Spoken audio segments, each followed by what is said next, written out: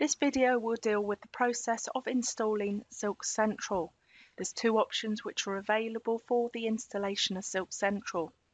The first option allows you to not only install Silk Central, but also to have MS SQL Express installed as part of the installation to be used as your database repository.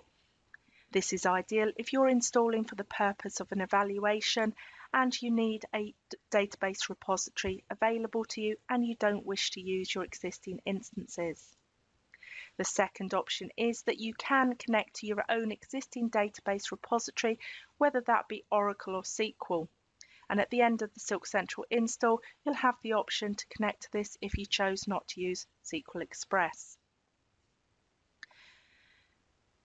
This video, however, will deal with the process of installing with MS SQL Express. Once you start up your install wizard, it will go through the process of extracting the necessary Silk Central files to your machine.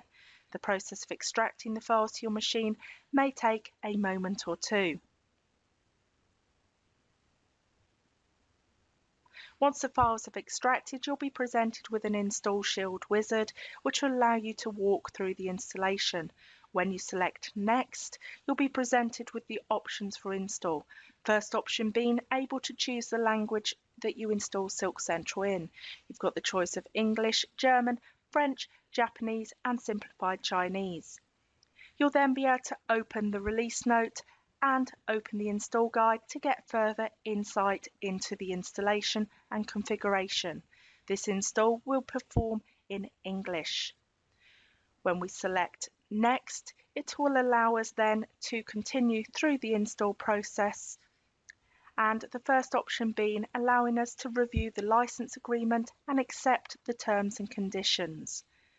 When we then select Next, we'll be presented with the first option. If you have IIS as a web server installed on your machine, you will get a pop-up box to say that the system has detected you have IIS. The standard for Silk Central is we do provide a Tomcat web server which is installed as part of Silk Central, but you do have the option of what you use. Now this option only appears if you have IIS. Once I select OK, I'll then have the option to select the setup type.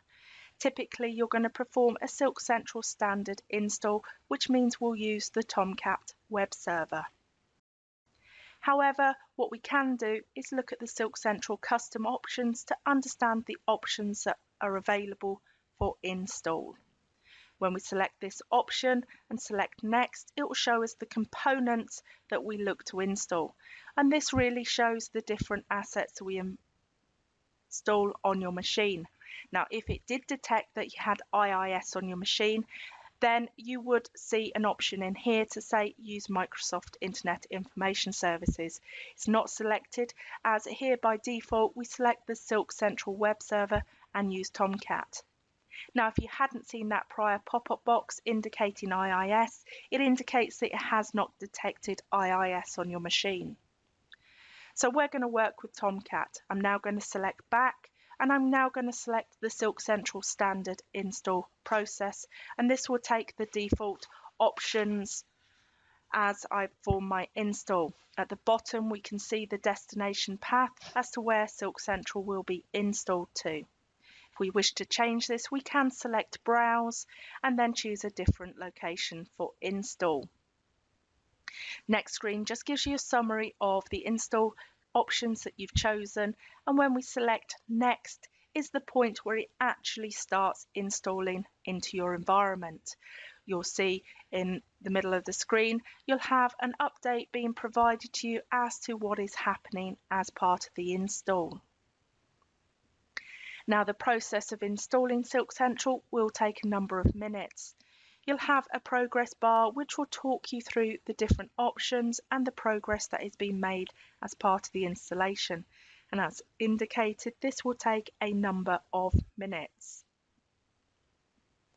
Once that's completed, you will be presented with a licensing option. Now, if you're installing this as part of an evaluation, you will at this point leave this selected as evaluation.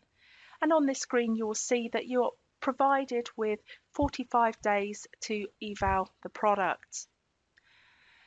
And it's on this screen here where you'll see the first option to install with SQL Server 2008 Express. And it's at this point, because I'm installing with SQL Server 2008 Express, I will select this option to request this being installed as part of my installation.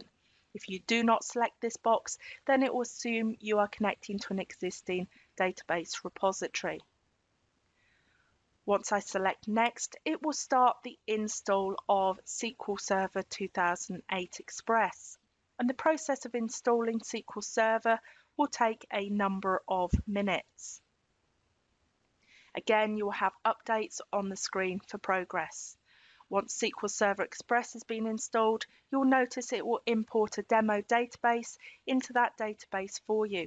And this will give you sample data to use for evaluation. Once that has completed, it will start the services and present you with the Install Wizard Complete screen.